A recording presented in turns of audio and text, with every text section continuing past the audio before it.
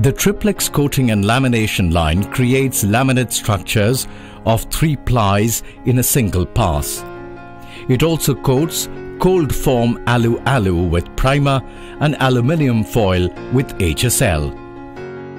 The process of creating 3-ply structure involves coating of aluminium foil on the first station with adhesive. The automated viscosity controller ensures uniform composition of adhesive, while the exact quantity of adhesive across the width of the substrate is maintained through pressure-controlled roller. As an added safety, the LEL sensors in drying ovens ensure solvent saturation of predetermined level. The NDC coating weight measurement system checks for correct GSM coating across the width of the substrate. The coated foil goes to the first laminator, where it is laminated with a second substrate, usually nylon, PVC or paper.